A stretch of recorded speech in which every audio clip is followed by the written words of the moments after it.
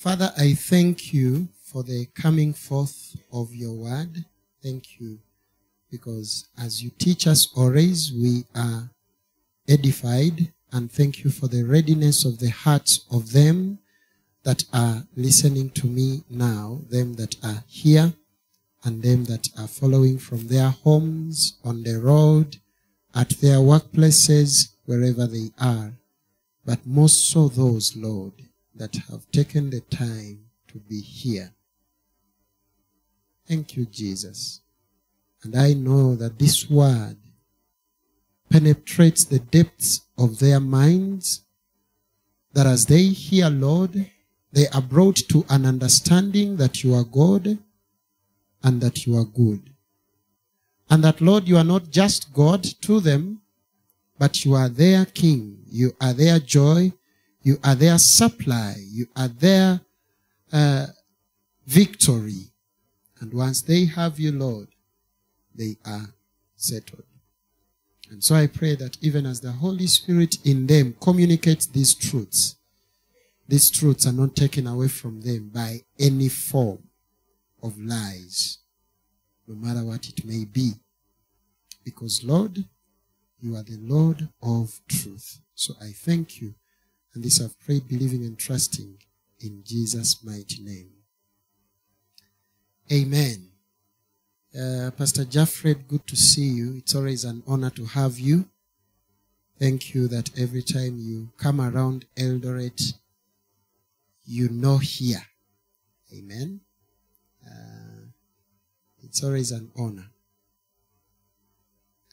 We continue to ask ourselves and as well answer this question of whether the Holy Spirit can leave a believer. So the question we are answering, this is the third session, is does the Holy Spirit leave a believer? Does the Holy Spirit leave the believer? In the book of Philippians chapter 1 and verse 6, where we ended last Tuesday, Philippians chapter 1 and verse 6, Scripture said that he that began the good work in you is faithful.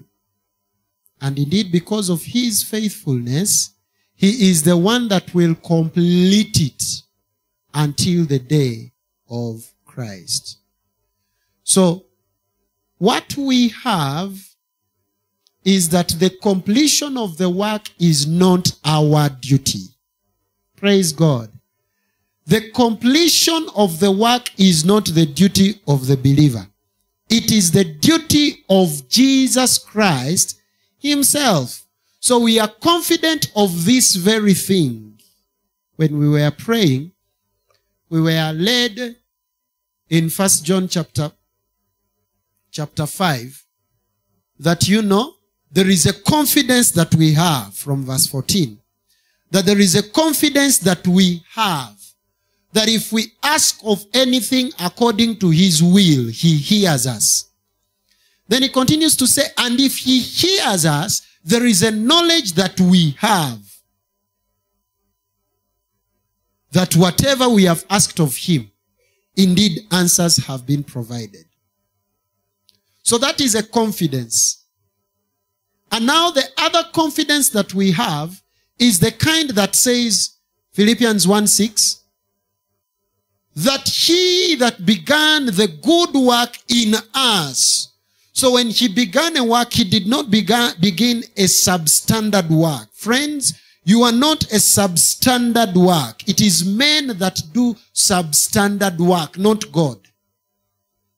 So anyone that is a believer is a perfect work. Look at yourself and say, I am a perfect work of God.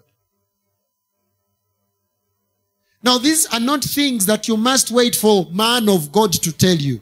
Because Christ has spoken these things to the church, which church is you and I. The church is you and myself. So there is a confidence that the believer has. That confidence is that there is a work in you which was begun. But then we remember something, that Jesus said that it is finished. So it means the work fundamentally, by principle, even in the spirit, the work is complete. So he's not adding anything on you. So when Peter says you are being built up a spiritual house, it means the concept of the house is already complete, and then the building comes to stand. That is why now your character is transformed from the very person of who you are. Praise the Lord. When the engineer is on site building, they are not trying to concoct some other things. No, they are looking at the plan. The plan is complete. So you are complete. That is what he says in Colossians chapter 2. That you are complete in him, who is the head. So the believer was made complete. You are not trying to make yourself complete in any way. So we said that the faithfulness of the Holy Spirit is demonstrated in completion, all in the transforming of the believer into the very image of who the believer is in the Spirit. And we say that the Spirit of God is the seal of the salvation that you received. If you have a bottle of water and you mistakenly take away the lid, anything can happen to that water and you may not have it anymore. But for as long as it remains sealed and the integrity of the bottle is not tampered with, that water is safe. So, the Holy Spirit is the seal of the salvation that you received. It means, for as long as salvation endures, the believer cannot lose the Holy Spirit. But we know that you cannot lose salvation. Ama namna gani? We know that the believer cannot lose salvation. It means the reason why you cannot lose salvation is because the seal is intact. Glory to the Lord. The reason why you cannot lose salvation is because the seal is intact. And so as I was ending, I said that the Holy Spirit will not undo his work of regeneration. So that today he has regenerated you, then tomorrow he degenerates you. No, he doesn't do that. It is the work of the enemy to degenerate man. But the Holy Spirit regenerates you. That is what he says in Titus chapter 3. That you were washed with the washing of regeneration. Maybe I should just read that for you. Titus chapter 3. We start from verse 4. Titus chapter 3. And we read verse 4.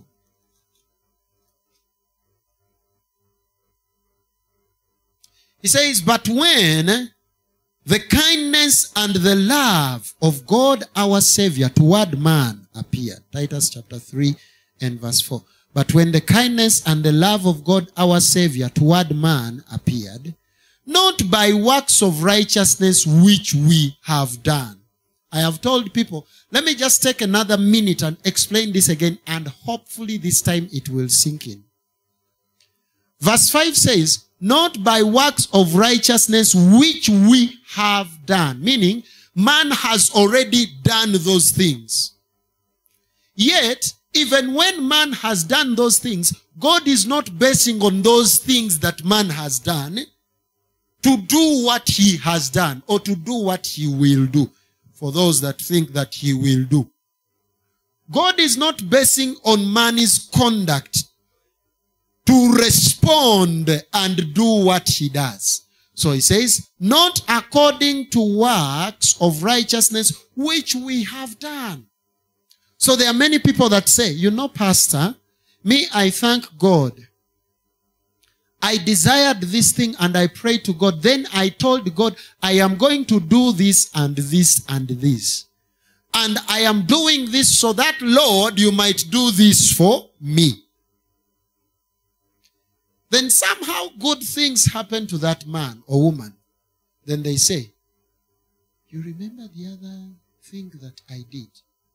God must have looked at that. God must have looked at that. No. Was what you did good? Yes, it was good. In any case, you might find many people were blessed by what you did. But is it what God based on to do what he has done to you? No.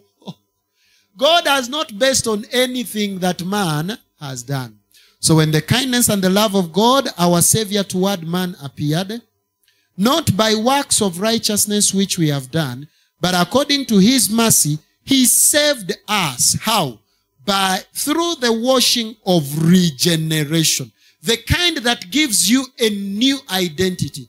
To be a new generation, the one that the Apostle Peter tells us in chapter 2, 1 Peter, that you are a chosen generation, it is that you have a new identity. When you became born again, you were given a new identity. And because of that identity, now your purpose has been defined. Bwana Yesu asifiwe. Amen.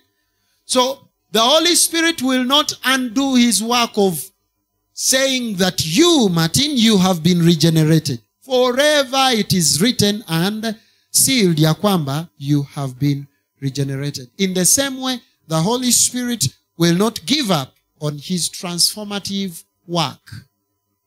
Praise the Lord. Jesus has told us that he will lead us into all truth. Into all truth.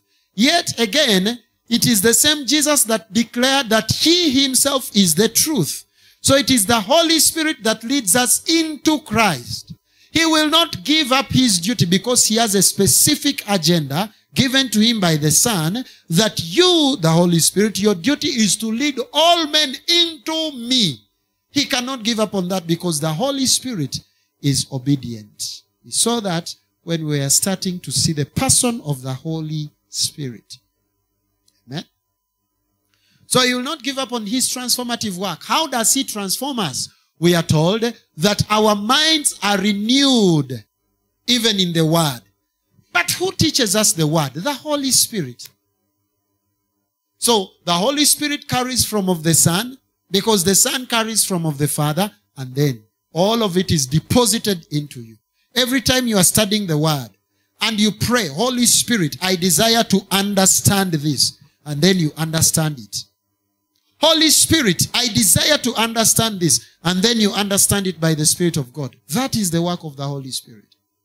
And that is why I've told us that it does not matter how many non-believers know, so they think, this Bible from Genesis to Revelation. They cannot explain to you in truth. Because it is the Holy Spirit that leads people into all the truth. Yet Jesus said that the world cannot receive this Spirit. The world does not know the Spirit of God. So the world cannot know the Spirit. So it means they are not able to comprehend Scripture. That is why we thank God for the Ethiopian eunuch. As much as he was reading so loud that Philip heard from afar, when Philip asked, the Ethiopian eunuch was genuine enough to say, how can I understand unless these things have been explained to me? So it means minus explanation, there is no understanding. So you've done well to be here, that these things may be explained. Amen. And it is the Holy Spirit that empowers men to explain. Same way the Holy Spirit empowered men to write. Are we together, saints? So I said that the Holy Spirit will not redefine eternal life to mean temporary life. Because the Holy Spirit leads you into all truth. Yet, Jesus has said, as much as he's the truth, indeed he's the life. And the life that he gives, you know, when God gave the Son, he gave that whoever believes might have everlasting, not temporally. Everlasting or eternal, not temporally. So the Holy Spirit is restricted to only communicating everlasting life. If he stops communicating everlasting life, then he has not been faithful. Yet we have seen in 1 Corinthians chapter 1 and verse 9 that God is faithful. So the Holy Spirit is faithful. Amen. And then I told us to write this statement because I told us we'll start from it today. And I said that man can only lose what they found. Man can only lose what they found. But see this. You did not find the Holy Spirit. The Holy Spirit found you. So in any case, you cannot lose him because you never found him. He instead found you. So but the Holy Spirit is God. So it means God cannot lose you. In any case, he has said, I will lose none. That is Jesus. Yet the Holy Spirit only is restricted to the communication of what Jesus has spoken. But Jesus has said, whoever has been given to him, he will lose none.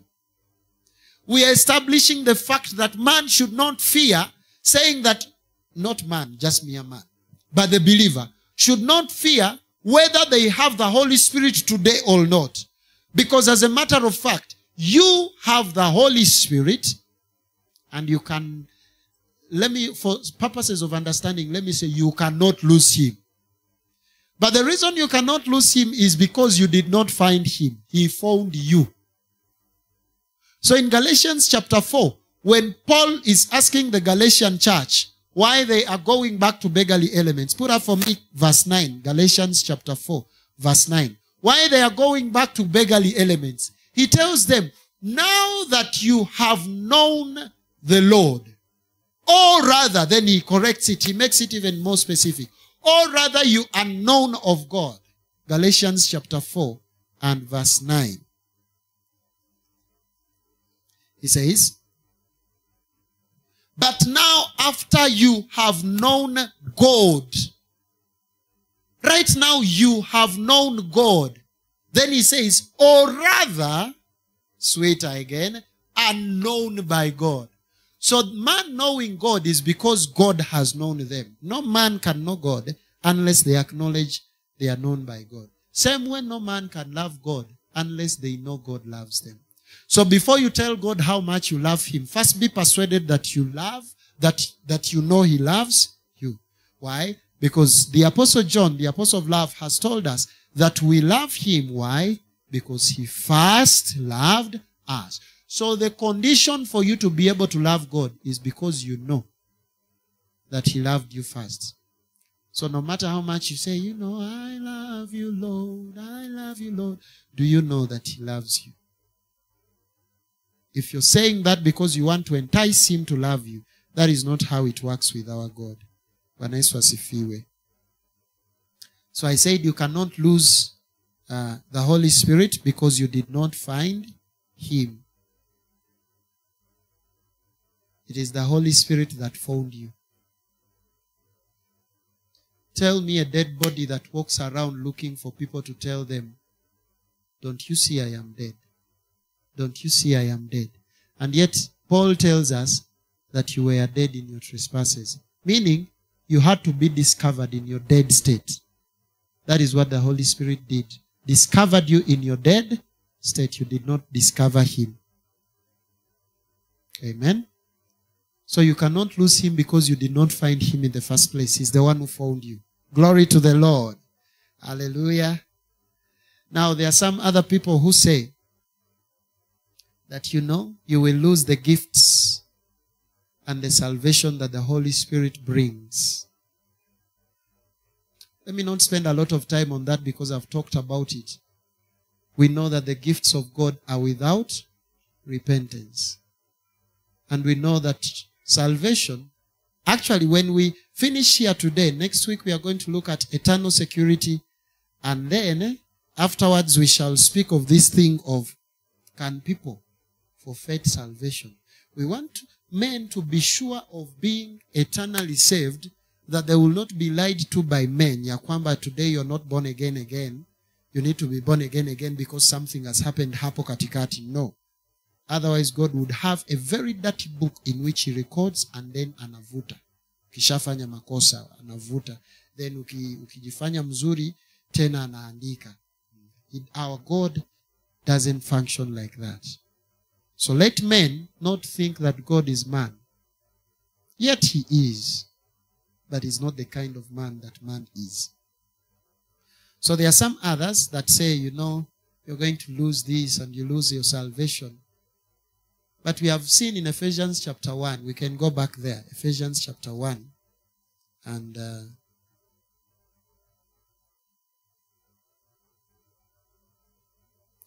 Let me read verse 13 alone. We have seen quite many, but let's see verse 13 today. It says, in him you also trusted after you heard the word of truth, the gospel of your salvation, in whom also, having believed, you were sealed with the Holy Spirit of promise. Let me repeat.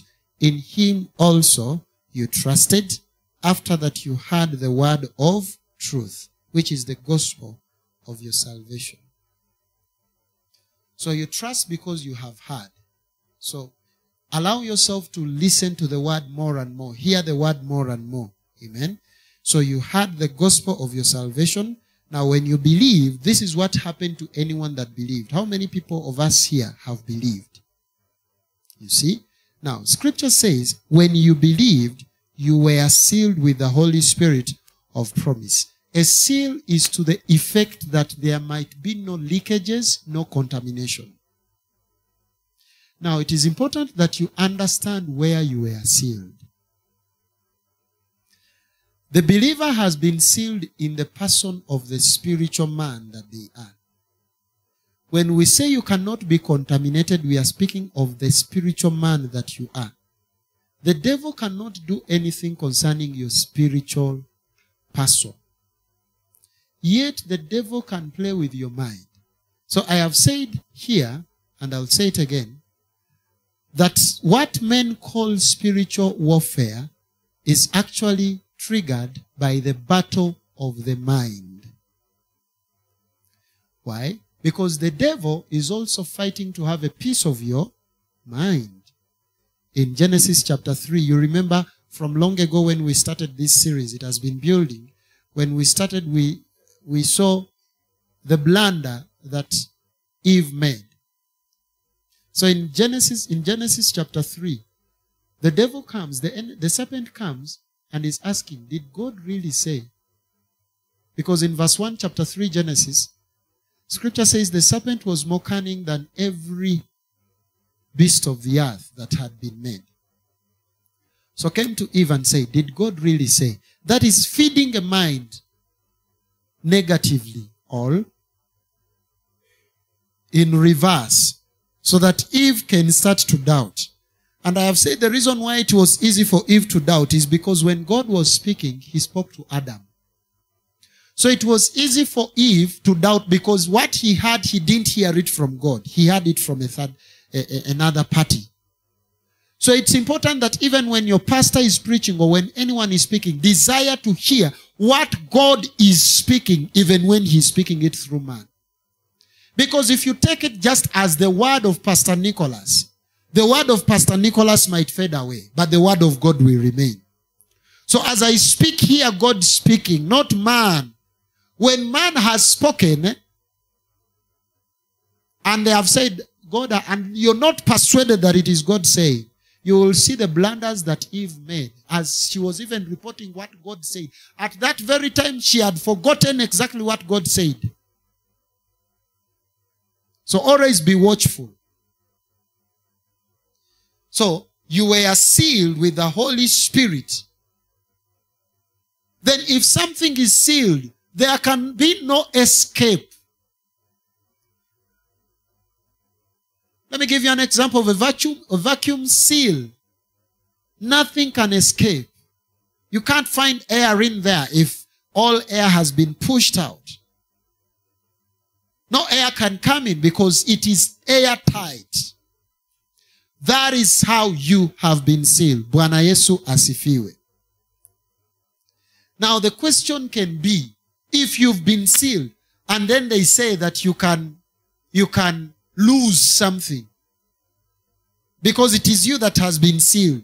In Colossians chapter 3 and verse 3, scripture says, for you died, and your life now is hidden with Christ where? In God. Hidden with Christ in God. So there is a hiding that has happened to the believer. One, because he has died. The question then that I want us to ask ourselves, take this from Ephesians 1:13 and Colossians 3:3, and then we ask ourselves this question. The question is, can a believer therefore truly break the seal that is placed on him by God? Can a believer therefore truly break the seal that is placed on him by God? Because for man to lose something, he must break the seal of the Holy Spirit. But then if man is able to break that seal, then it means man is stronger than God. Jesus has said that it is only a stronger man that can come and plunder the goods of the inhabitant. When he was speaking about Christ Jesus, plundering the goods of the enemy, because the enemy had taken man as a commodity. Then God, the stronger one, came and took possession of man. So now you are free. So if man is able to break that seal and lose something, then it means man is stronger. Yet we know that God is strong. When we speak of the strength of God, don't bring the strength of the strongest men on earth. Are we together, saints? So from this we understand that indeed the Holy Spirit is the mark of a true believer. When you believed, you were sealed with the Holy Spirit of truth. How many of us are believers? All of you have the Holy Spirit. So there is no service that we shall make for the infilling of the Holy Spirit. If there is any service like that, then it's a service for men to receive Christ. Believers do not receive another opposite day, another different day to receive the Holy Spirit. Maybe many of them do not understand, like what we see in Acts chapter 19, when Paul met former disciples of John. It is just because they had not been taught. When you are taught right, it comes up. That is why you say, wow, okay.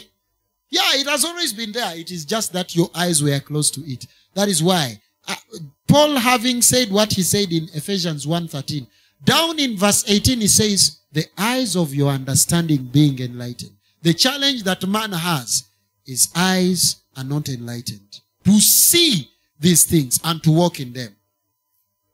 So I have said that the Holy Spirit is the mark of a true believer. So to lose he that is the mark of a true believer would be to lose salvation. But it is impossible to lose salvation. It is impossible. Anyway, in 2 weeks' time, I will explain this, why it is impossible to lose salvation. But then, and this I've taught about it in 2020, 3 things. Quenching the Holy Spirit, grieving the Holy Spirit, and blaspheming the Holy Spirit. Let me handle 2. Juju.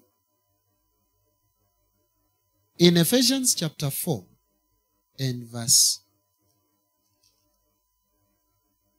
30. Let's start from verse 29 so we understand it well. Okay, verse 30. Let me read verse 30 first. It says, and do not grieve the Holy Spirit of God, by whom you were sealed for the day of redemption. Verse 30. Verse 30. People in the control room. Tunataka verse 30. Ephesians 4:30 says, and do not grieve the Holy Spirit of God, by whom you were sealed for the day of redemption. Now, 1 Thessalonians chapter 5 and verse 19. 1 Thessalonians chapter 5 and verse 19. 1 Thessalonians 5:19. He says, do not quench the Spirit.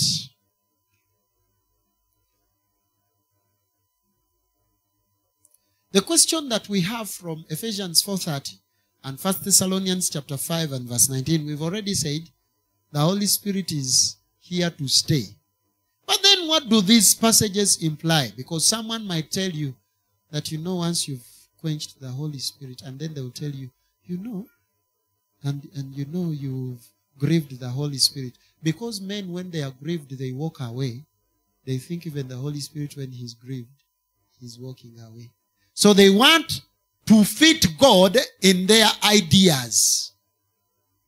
Have you seen those memes when there is a very small box and then they make an illustration of a very fat man and then they write on that man God, and then on the box they write man, his imagination and ideas, and then you see another person trying to push that man to fit into that box.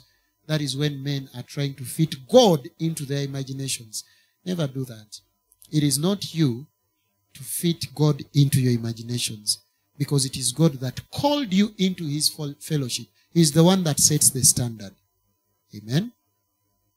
So, what do these statements imply? Do they mean that now the Holy Spirit has left us? Let's start with the first one in Ephesians chapter 4 and verse 30. But let's start it from verse 29. Ephesians 4, now verse 29. So we see what it is that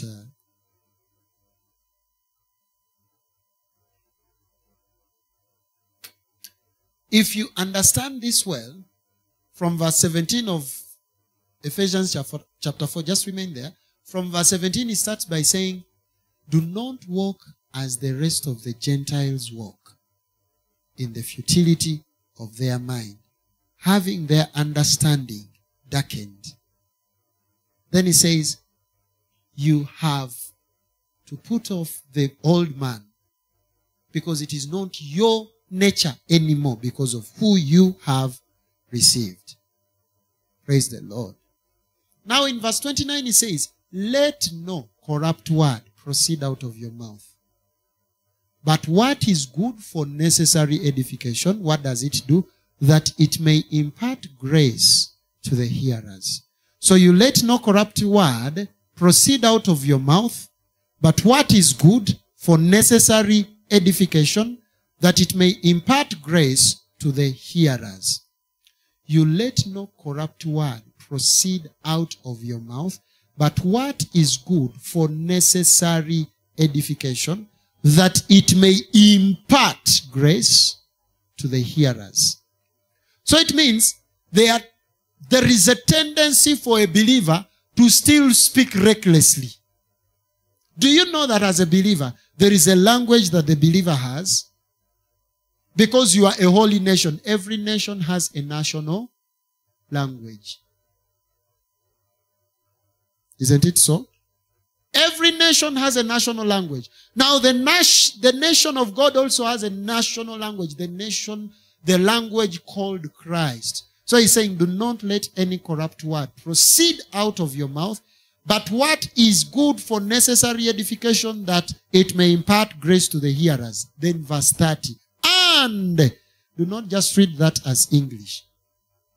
That word and is the Greek word kai, K-A-I, which means indeed, which means also, which means even. So, verse 30 is a continuing explanation of verse 29. So let me read it for you this with the understanding of the meaning of the word and in this case. Let no corrupt word proceed out of your mouth, verse 29. But what is good for necessary edification, that it may impart grace to the hearers. Next verse. Indeed, do not grieve the Holy Spirit of God. So the speech of man, when it deviates from the testimony of the Holy Spirit is like, for all the time I have taught this man has not understood it. For all the time I have taught this young lady has not understood it. And that is the grief of the Holy Spirit. In the sense that, ni kama hamjaelewana.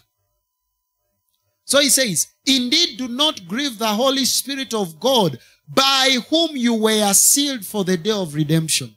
So he's saying, it is the Holy Spirit of God, it is by him that you have been sealed. And yet in your speech, you're speaking like you have been consumed.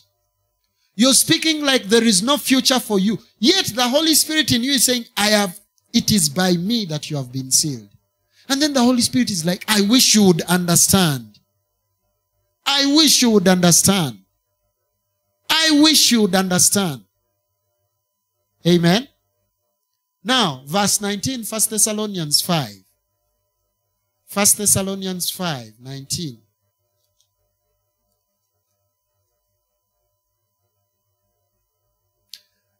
He has said, do not quench the spirit. Let us go back to verse 16, so we start from there. From verse 16. He says, rejoice always. This is an instruction. Are we together? Rejoice always. 17. Pray without ceasing. Another instruction. 18. In everything, give thanks. In how many things? Give thanks. For this is the will of God in Christ Jesus for who? That is now when he says, do not quench the spirit. Because it is the spirit that reveals to you the will of the Father. So when you are not rejoicing always, when you are not praying without ceasing, when you are not giving thanks to God in everything, not for everything, there is a difference.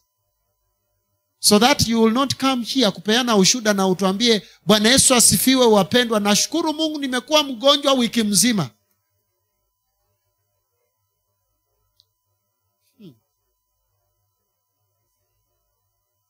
So we are not giving thanks for everything. Rather, we are giving thanks in everything. So it means those things are not the inspiration of us giving thanks. So you cannot say, I have no reason to give thanks. No, you are not told to have a reason to give thanks. You are told to give thanks even when in not having a reason, you give thanks. Amen. In everything, even in not having a reason, still you give thanks. That is the will of the Father for you. So the quenching of the Holy Spirit is, the Holy Spirit is burning with prayer. The Holy Spirit is burning with rejoicing always. The Holy Spirit is burning with giving thanks in everything. And yet for you, you are saying, oh, that is you quenching the Holy Spirit. So these do not mean that actually the Holy Spirit has left you. But the reality of the matter, if you remember where we started from, the Holy Spirit, we can say that he is sorrowful because of man's conduct that is not in line with his nature. Because of man's conduct that is not in line with your nature. But it is not that the Holy Spirit has left you. So believer, you have to be keen. The Holy Spirit in you. I said when we were starting, much as he's not emotional, if he can sympathize with your weaknesses, then it means in him, he's a person who will watch when you're trying to make less significant the testimony of God in you. So always, and I will repeat always, in verse 29 he has said, let no corrupt word. In verse 16 he has said, rejoice always. 17, pray without ceasing. 18, in everything give thanks. Very important. Then he tells you, do not quench. Do not quench. Let me just add for you this verse in verse 20, where he says, do not despise prophecies.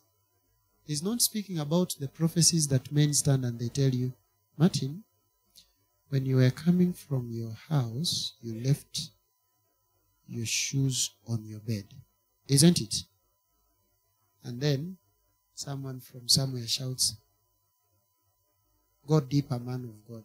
That is not the prophecy he's speaking about. He's not speaking about the prophecy of me telling you that you were born 10 children in your family. I am telling you, there are many people that do not know God. And they can tell you what you ate for lunch, what you had for breakfast. They can even tell you what is going to happen to you tomorrow. and they will be exact. But we know that what is of God cannot be shared by any man. So when we speak of prophecies, I've talked about this so-called fivefold ministry, and I've explained a prophet as being different from a fortune teller or a foreteller. A prophet is an explainer of the mysteries of God, the one who will tell you. So when he tells you do not quench the spirit, then in verse 20 he tells you do not despise prophecies. The reason why you will quench the spirit is because when situations come, in verse 18, they bring you down. You become sorrowful. And so you see, I have no reason to give thanks to God. But the prophecy has said, for in him is the fullness of the Godhead bodily. Then you, and then you're saying, no, I don't think so. And then you beat yourself down because of your shortcomings.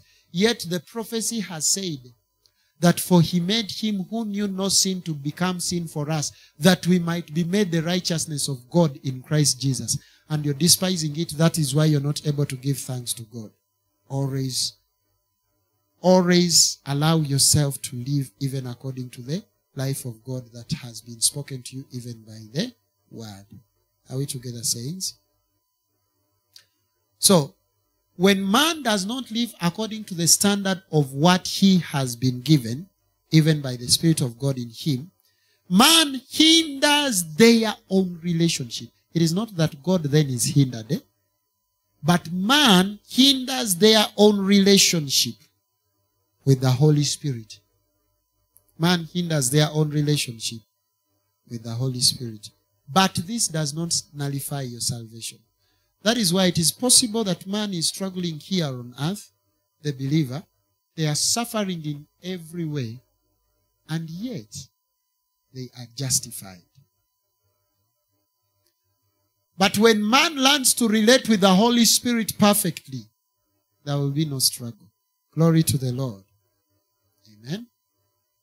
But what causes man to have that fluctuation, that uncertainty, that state of not being sure of exactly whether they are born again or not, whether they have the Holy Spirit or not? And then even us, we sometimes get confused. We are like, tukiangalia mtu tunajiuliza, kwani huyu mtu ako aje? Ni kama roho ametoka kwake, hana Roho Mtakatifu tena.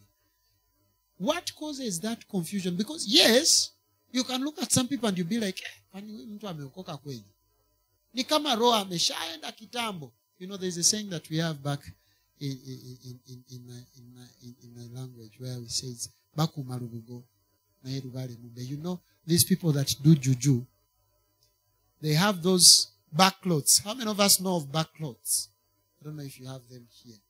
There's a tree from where they get a back, and then they beat it down, and then they make a cloth out of it. It's used in many local gatherings back there. And so, in some way, to the traditionalists, it is the representation of the presence of their gods. So there is this saying that says, they are just keeping those clothes, but the gods have already escaped. So sometimes you can look at someone and you be like, huyu mtu anahubiri tu, anaimba tu, anakuja tu kanisani, lakini hatudhani kama bado ako na Roho Mtakatifu. Where does the confusion come from? The confusion comes because man, including you and me, cannot know whether someone has truly been born of the Spirit or whether he is just what Jesus spoke of as shallow ground and infertile ground. Of course, he told us in some way that by their fruits you shall know them.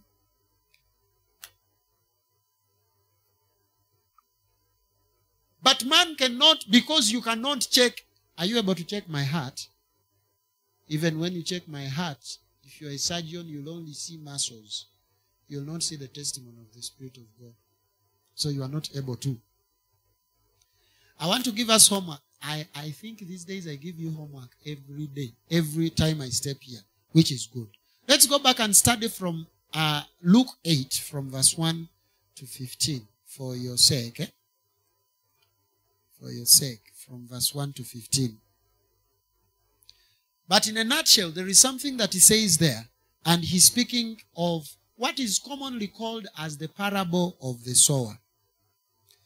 From verse 4, he says, great multitude had gathered, and they had come to him from every city. And then he spoke by a parable. The sower came out to sow his seed. And as he sowed, some fell by the wayside, and it was trampled on, and the birds of the air devoured it. Some fell on rock, and as soon as it sprang up, it withered because it lacked moisture.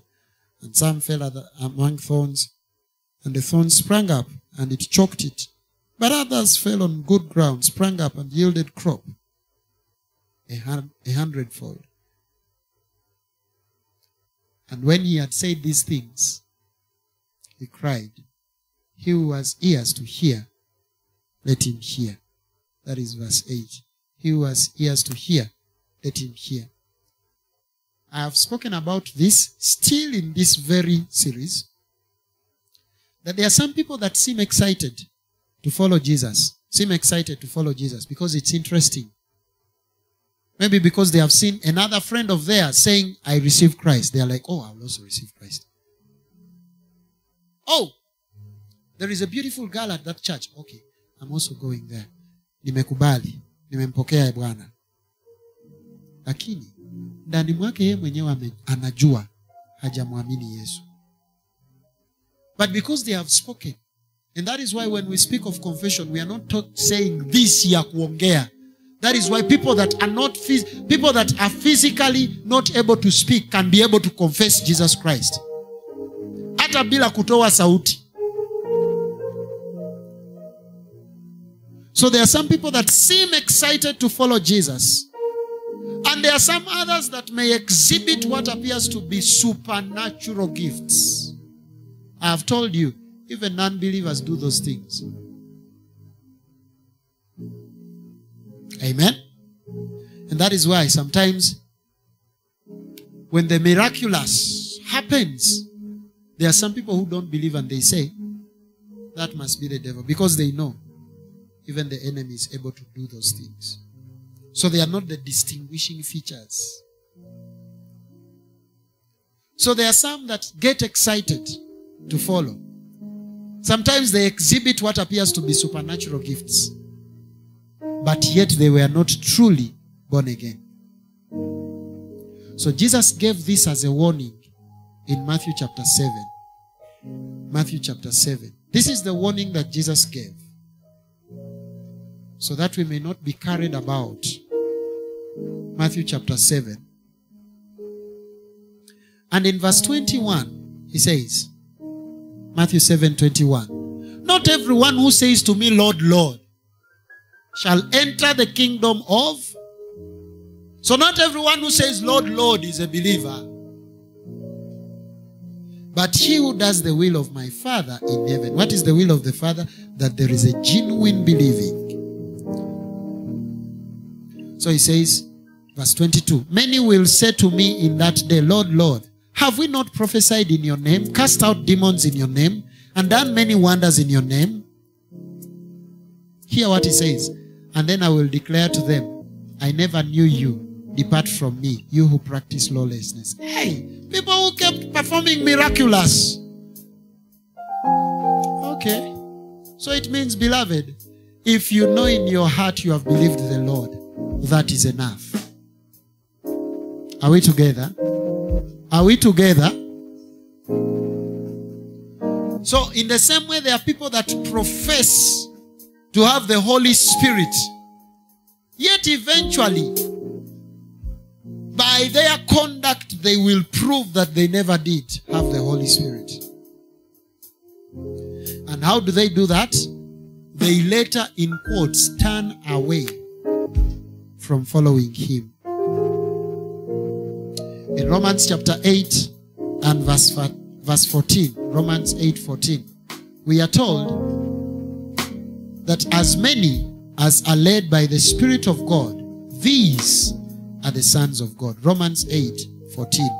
As many as are led by the Spirit of God, these are the sons of God.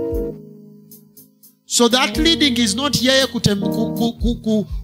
kusimama mbele yako alafu aanze kutembea wewe umfuate. No. The kind that your heart is triggered by him at all times, that you are a believer in him. So I've said there are people who profess to have the Holy Spirit, yet eventually by their conduct they prove that they never did, when they later, in quotes, do the things that man now interprets as turning away. Let me tell you something. In actual sense, those people did not lose the Holy Spirit. The fact of the matter is, they didn't have the Holy Spirit in the first place. Because from the 3 weeks that we have had, we have established that once you have the Holy Spirit, he is there to stay. So if anyone appears like they have lost the Holy Spirit, the first question should be, did that person have the Holy Spirit in the first place? Because the one who has the Holy Spirit is there to stay. Yes, there must be a quenching. Yes, there must be a grieving. Yes, there might be a looking of this man is not yielding in the Spirit of God, because they have not been taught, because they have not given themselves, because they have not continued in teaching, because they are not praying continuously, because they are not rejoicing always, because they are not giving thanks in all days, because they are letting corrupt word come out through their mouth. And so the testimony of the Holy Spirit imefinyiliwa. Lakini if someone is to the level of the so-called turning away, the question should be, did this person have the Holy Spirit? So let me end with this verse in 1 John chapter 2. 1 John chapter 2. And I'll read. This was the Apostle John as was speaking about them that left them at the time when they needed them for the gospel. 1 John chapter 2. And verse 9. Let me start from verse 18. 18. 1 John 2:18. He says, little children, it is the last hour. And as you have heard that the Antichrist is coming, even now many Antichrists have come, by which we know that it is the last hour. They went out from us, but they were not of us. For if they had been of us, they would have continued with us. But they went out that they might be made manifest, that none of them were of us. Let me repeat verse 19. They went out from us, but they were not of us. For if they had been of us, John is saying, the reason why someone will leave, fall away, turn away is because they were not in the first place there. So he says, if they had been of us, they would have continued with us. But they went out that they might be manifest that none of them were of us. So in actual sense, when someone appears like they have lost the Holy Spirit, in actual sense, they have not lost the Holy Spirit. They never had him at all in the first place. That is why in Acts 19, those people appeared as though they were believers. But when Paul asked, they didn't understand. So they had to be taught. So it's important. It's important. But the assurance is, you cannot lose the Holy Spirit. Let's be on our feet and we bless the Lord. Father, we thank you because we cannot run away from you. You hold us so dearly. You have kept us in you, and nothing can ever take us away from you. I give you praise, Lord. I give you glory, Lord, because you are good. And for as much as we have you, that is as much as we are provided for, and that is as much as we are kept in your love and in your goodness. I give you glory, Lord, because you are good. Thank you for protection, and thank you for assuring us that we have you, the Holy Spirit, in us forever and ever, and we can never lose you. So I pray for these saints that they keep in memory of these things, that they are protected, that they are loved, that they are satisfied, that they are justified, that they have you completely and you are for them forever. I give you glory and praise in Jesus' mighty name. Amen and amen. Come on, join your hands and give the Lord glory and honor because he's good. In Jesus' name, amen.